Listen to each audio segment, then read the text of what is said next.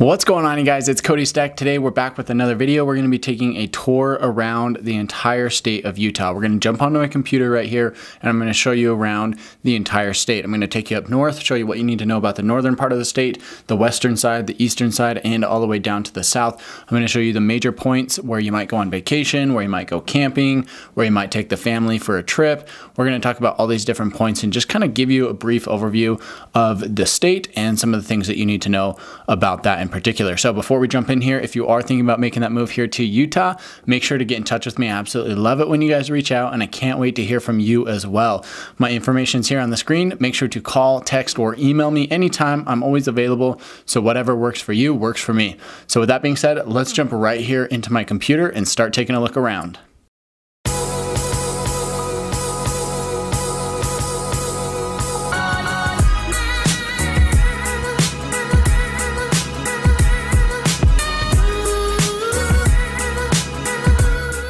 Okay guys, so jumping right here into the computer, we want to start up at the north end of the state. So if you didn't know, let me zoom out here actually real quick. If you didn't know, Utah is kind of situated right here in the middle western part of the United States. So of course you got the east coast here, which is very green here on the map. And as you move further west, you can see that it becomes much more of that tan or white color, which is actually showing you that, you know, there's a lot of desert out here. So it is kind of the desert. We're in the high desert specifically here in Utah. So you will see a lot more of a desert landscape as opposed to trees. But of course we do have the mountains and everything where there are trees. So we've got Dixie National Forest, Fish Lake, we've got Ashley National Forest over here. And this is kind of right where the Wasatch Mountains run. So if we go up north, I'm going to come up here, and this is the first thing I want to talk about. So at the very north end, you've got Bear Lake. This is a really popular boating lake that a lot of people like to go to. I've been there a number of times myself, and it actually sits halfway on the Utah border and halfway on the Idaho side as well. So a very, very nice lake. It does get a little bit cold. You know, it's on the colder side of the lakes, but it is a very fun lake, and there's a ton of people who go up there, go boating. There's a lot of cabins right on the lake. You can also go to these different cities, Garden City or Lake Town, and there's little beaches where you can just take a tent and literally just go play in the water. You can do rentals, you can do anything like that. So that's a great place to go, you know, have some fun on a weekend. It's probably about 2.5 hours, maybe 3 hours if you're a slow driver from Salt Lake City. So also looking here, you've got Logan. This is going to be the biggest city here in northern Utah. This is all considered Cache County. There is a school there, Utah State University, which is very popular. So Logan is mostly kind of a university town. Also here in Cache County, they are known for like farming. They're known for dairy. A lot of cheese comes out of Cache County as well. So that's kind of what's going on over here. Coming over here to the left, you know, you've got a lot of these small towns. I've never even heard of these small towns, you know, Cedar Creek, Snowville, Blue Creek. To be honest, I've never even heard of them, even though they're here. Just going to be small farming towns, you know, people doing ranching, you know, raising animals, whatever, just kind of stuff like that out here on the northwest part of the state. So as we come down, you've got the Great Salt Lake, which stretches all the way up here and all the way down here to Salt Lake City. So the Great Salt Lake is actually a massive lake, but unfortunately there's not much that you actually do with the lake. You know, it's kind of just there. The salinity, I think that's the word, salinity, the salt content of the lake is so high that you really can't do anything. You know, you don't really take your boat there. I don't even know that they have fish there, so I don't think you can go fishing. I know they've got like, you can go and catch like crabs and you know, little shrimp and stuff, but with the exception of that, there's not really much going on at the Great Salt Lake. So coming down here, I-15, we're going to kind of stick here as our main point of reference. You're coming into Ogden. So Ogden is a great city. It's about an hour north of Salt Lake City, and there's a lot to do here. You know, Ogden's kind of traditionally been like a shipping town. I kind of look at it as more blue collar. Some people might have a different opinion about that, but I kind of look at it as more, you know, blue collar as opposed to the white collar stuff, which is all further down south. What I mean by that is there just seems to be like more industrial type jobs, more shipping, more manufacturing, a lot of trucking companies, a lot of factories, you know, stuff like that here in the Ogden area. So really nice part of town to live in Ogden. There is a university here as well, Weber State University, and there's also Snow Basin Ski Resort right here. So there's some skiing that you can do there if you'd like to. And over here, you've got Eden, which is an awesome city. Eden is probably one of the best mountain towns that we have here in Salt Lake, in Utah, with the exception of like Park City. Eden is probably your next best city if you're looking for that mountain type living. So Eden or Huntsville, which sit right here next to Pine View Reservoir. As we come into North Salt Lake, and Davis County. This whole area is going to be considered Davis County. Some of the things here, you know, it's mostly suburban type living. There's not a lot going on. It's mostly just kind of your traditional suburban type, you know, houses, neighborhoods, stuff like that. We do have an amusement park there in Farmington. It's called Lagoon. It's an awesome place. Spent a lot of time there growing up as well. So that's kind of what you're going to find here. And as you come down into Bountiful, Woods Cross, North Salt Lake, this is probably only about 15-20 minutes north of Salt Lake City and the downtown area. So this again is just a very close suburb, really nice neighborhood, and you know, great place to live as well. If we zoom out here, I actually want to take you over to the west out here. So this is I-80 that comes all the way across. It goes into Wendover, which is right here on the border. That's where everybody here in Utah goes to get their, you know, go get their gambling on basically for a weekend. But you've got I-80 here, and you know, to be honest, this is where the salt flats are. Other than that, there's nothing out there. I've driven this road probably at least 50 times, and man, there's literally like nothing out there. It's pretty barren. Going from Salt Lake City to Wendover, and then you know, continuing on further east, or excuse me, west into California, you know, going through Nevada into California, there's not a lot out there. It's pretty barren. You know, it's going to be one of those drives where there's not much going on. You've just got the salt flats where they do the land speed records, stuff like that. But with the exception of that, not much going on out there. I don't even think there's, you know, any towns or anything. It's just going to be like small stuff. So right here, you've got Tooele County. So you've got Tooele here on the south end, you've got Grantsville on the west end, and then you've got Erta and Stansbury Park kind of here on the north end. So this area right here is growing like crazy. A lot of people will live out here because you get kind of that smaller town feel, and you can also get a lot more bang for your buck. You can get a brand new house here in Grantsville on a half acre, you know, like 3,500 square feet for about 450 grand. So you get a lot more bang for your buck out here. It's growing like crazy, and it's probably about a 30 to 45 minute drive here into Salt Lake City. So if you don't mind the commute, that's a good place to live, where you can get, you know, you're definitely gonna get more house for your money. So over here to the east of Salt Lake City, what I want to talk about here is Park City. So this is going to be probably the most popular area if you're looking to get into the Wasatch Mountains, you know, for a day trip or a staycation or something like that. This is probably where you're going to be coming. Looking at the map here, you've got a ton of different reservoirs. So if we come up here, you've got East Canyon, you've got Echo. Coming down, you've got Rockport. And then you've got, I think this one's Deer Creek. Nope, that's Jordanelle. The next one is Deer Creek, a little bit further down, right here. So you've got a ton of reservoirs. This is where people take their boats. This is where they go fishing, where they go have a good time on any of these reservoirs out here. So, of course, you got Park City. And I wanted to just zoom in and show you the ski resorts here really quick. So Park City right here, I believe, is actually the biggest ski resort in America. As far as like acreage at least, and that kind of backs up. So you've got Deer Valley, Park City, this whole area here, and then over here you've got Solitude and Brighton, and you've got Alta and Snowbird. And you can actually like ski, you know, backcountry ski, you know, kind of more backcountry, cross country, whatever, from these different resorts to each other. But generally most people don't, right? So you're either going up Little Cottonwood Canyon to get to these ski resorts, you're going up Big Cottonwood Canyon to get to Solitude and Brighton, or you're coming up here on I-80 over here to get to Park City, Deer Valley area. So that's all of Park City. Kimball Junction right here. There's a lot of country clubs, different types of membership clubs up here as well that a lot of people are really interested in. So that's a great place to be if you're looking for that type of lifestyle.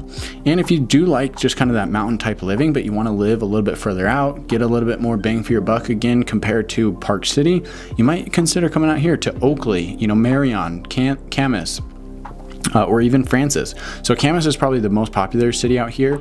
It is growing like crazy there as well, and you can just drive up this road here and get right into the mountains here, where you can do, you know, a lot of you can do anything: hiking, backpacking, camping, you know, anything like that. So let's continue on further east. The thing I want to point out over here on the east side is Flaming Gorge National Recreation Area. This is an absolutely beautiful reservoir where, you know, it feeds into the Green River, and this whole area you can see just all these little, you know, offshoots where they've got canyons, and you've just got these magnificent canyons, you know, mountains, everything like that. So you can go on your boat, you can go, you know, cruise around into these different little crevices, and you just got amazing sights all the way around. You can even see wildlife up on the hills, stuff like that. So it's a really cool place to be. And actually there is also some very famous fishing here in this area. They've got a ton of really great fish. I'm not into fishing myself, but I know that that's a very popular fishing area where you can catch some big fishes. Big fish. Moving down further south here, Coming into Vernal. Vernal is heavily like an oil type town, oil and coal. So there's a lot of that going on out here in Vernal. And I just want to point this out here. The Green River kind of comes over here into Colorado and then just kind of makes its way down here, all the way down to the southern end of the state. So we'll get there in a second, but that's kind of where Flaming Gorge empties from as they let the water go down the river. So coming back here to the central part of the state, we talked about Salt Lake. We've talked about Salt Lake a lot here on this channel, obviously. So we're going to kind of just gloss over that a little bit here on the video. But I want to come down here, you know, looking at this particular area. This is one thing that I talk about a lot. This little part of the mountain that sticks out right here is called Point of the Mountain. Some people call it South Mountain, and this is also where Suncrest is located right here. So this actually sticks out, and that's why this freeway, I-15, your main freeway here in the area, is going to kind of come over here to the left and then cut back over here to the right. So that's what this area is called. Over here on the left side, you've got Eagle Mountain and Saratoga Springs, which are just absolutely exploding. Probably the fastest growing cities here in Utah. Maybe St. George is up there as well. I'm sure it's probably a competition between these three areas: Saratoga Springs, Eagle Mountain, St. George, probably even Lehigh, throw that in there. You know, just absolutely blowing up right now. So that's over here on the west side. You've got Utah Lake here, which again, I've talked about before. It's not really the lake you want to go boating on or fishing on. They've got algae problems, unfortunately, in the lake, and it's just not very clean. It's not very deep. It's just not the best lake. If you're going to go boating, you're going to go fishing, you want to come up here to the northeast to actually go into these other reservoirs here. So coming down here, you've got Lehigh, American Fork, and you've got Pleasant Grove, Linden, Orem, Provo, all the way down. This is the tech corridor. Anytime somebody says, hey, Silicon Slopes or the tech corridor, basically that stretches from here in Draper at the very south end of Salt Lake County, all the way down here into Provo, and even probably a little bit beyond. So this is all the main tech corridor for the industry here for that sector. And so I wanted to point that out. As you come down here, once you get past Spanish Fork, you know, this again is all very suburban type living. As you come down here, Payson's kind of a small town. It is growing like crazy just because it's fairly close to Provo, and you get, you know, it's a lot cheaper. And you've also got Salem, you've got Spring Lake, Santaquin. I mean, all these different areas are just absolutely blowing up right now. There's a lot of development happening. There's a lot of new houses. So that could be something that might be interesting to you if you're looking for a little bit more bang for your buck and you want to live out there in that area. So let's come over here to the west side of the state. You can basically see that this whole area, there's basically nothing going on. You've got I-15, which comes down right here. Your other road here is State Route 6, which takes you into Delta. There was a big power plant out there. I believe they're actually shutting it down. I can't remember, or maybe they're just maybe not shutting it down, but they're making some changes here. But that's kind of the main industry here in Delta. But literally, like out here, there's basically nothing going on. You don't need to know anything about that area. Let's just put it that way. So the only people who are out there is, you know, Walter White in his camper type thing. So coming over here to the east side of the state, we're going to look at this here. This is going to be a little bit more foresty, a little bit more mountain type living out here. The important thing that I want to point out here is that you're going to come up Spanish Fork Canyon, and you're going to take this road all the way down here into Price. Again, you know, out here they've got a lot of oil, a lot of coal, stuff like that, just like up here in Vernal area. Price is very much the same. These are all kind of like small towns, you know, not a lot of people live there, a lot of cabins, a lot of just small town type stuff. But the important thing is that you come down this road here, 191, it connects onto 70, and then you take 191 again, and this actually brings you into Moab, as well as the first of our couple national parks here. So this is National Park, Arches National Park and Canyonlands down to the south, and Moab sits right in the middle. Oops, didn't mean to do that. Let's see if we can get zoomed in here a little bit on Moab. So Moab, again, just growing like absolute crazy right now. There's a lot of mountain biking. There's a lot of people who take their bikes down there. They do runs down there. A lot of people take their off-road vehicles, you know, go do rock crawling, stuff like that. This is the picturesque place for Red Rock. If you've ever seen Red Rock on TV or here on YouTube, that's probably where they're at, is somewhere around the Moab area. So a lot of tourists there. A lot of the people who live there locally work in the tourism industry, and so a lot of people rolling into town to visit these different national parks, Arches and Canyonlands, and then a lot of people coming down here to, you know, basically get out and play, ride their bikes, or go off-roading in the hills there in that area. So if we keep coming down here, Let me zoom out a little bit. So if you continue down on Moab, you come down here, you hit Monticello, you hit Blanding, you hit Bluff. A lot of this is going to be, again, just kind of that red rock type feel. Smaller towns here, very touristy, not a lot happening otherwise, just mostly tourists, hiking, camping, backpacking, stuff like that. And then of course you got Four Corners down here. That's kind of a popular place to be, you know, to take a trip and whatnot. So this whole area, you know, not a lot happening, just national park type stuff, red rock stuff. As we come back here, I just want to kind of give you a reference point of where we're at. So we just came over here, we were talking about Spanish Fork, and then we came over here to Moab. I'm going to come down here, and then I'm going to work my way back over here. So this whole area here, this lake that you see here is Lake Powell. So Lake Powell is absolutely awesome. You've got Waweep down here, and I think you've got Bullfrog right here. Trying to remember, but anyway, it's roughly in this area here. These are just the two different marinas there. And so Lake Powell, much like Flaming Gorge, has all these little offshoots that are just absolutely gorgeous. You know, the water comes into these little canyons, and this is where you see, again, those picturesque red rock walls of Lake Powell. I've spent a lot of time here on this lake, and it's absolutely, some of my best memories are made here on this lake. So definitely a fun place to go. To get to Bullfrog, it's probably about, oh, Bullfrog's up here. That's right, it's a little bit further up. To get to Bullfrog, it's probably about 4.5, maybe 5 hours. If you're coming down here to Page, Arizona, or Waweep, where the two marinas there, you're probably looking at like 6 hours to get to that area. So still not too bad of a drive, but it is definitely gonna be a thing where you go for, you know, 3, 4, 5 days, maybe even a week or two to get to that area. So this whole, you know, canyon, I mean, it's huge. You can see how far this stretches. It's got to be, I don't know, 50, 100 miles at least. This whole area here is just absolutely massive. So very gorgeous area, very gorgeous. You've got another bunch of national parks here. Grand Staircase Escalante, you've got Bryce Canyon, you've got Capitol Reef. Coming down here, you've got Zion. I mean, just look at all these different national parks here. It's absolutely crazy. Grand Canyon is just down here on the Arizona border. So it's just nuts how many different national parks we have here, and this brings so many people into the area. So again, this area, this whole section here is mostly kind of like small town, very touristy type stuff. And the thing I want to point out down here in the south end of the state is St. George area. So this is all considered Washington County. You've got St. George, Washington, Santa Clara, Ivins, you've got Hurricane up here. It is pronounced Hurricane. I know it says hurricane, but it's pronounced Hurricane. So this is the whole part, the whole south part. This area is exploding right now as well. I mean, the population increase they're expecting here in this area, it's got to be at least double, maybe even triple over the next 30, 40 years. So it's just growing like crazy. It's really beautiful down there. They don't get a lot of snow. I don't think they ever get snow other than just maybe a skiff, you know, but it does get hot. You know, the summer, you're looking at 105, you know, 108. That's kind of their general temperature there. So it's very much like Las Vegas or Phoenix, Arizona. Not quite as hot just because the elevation is a little bit higher, but it does get very hot there.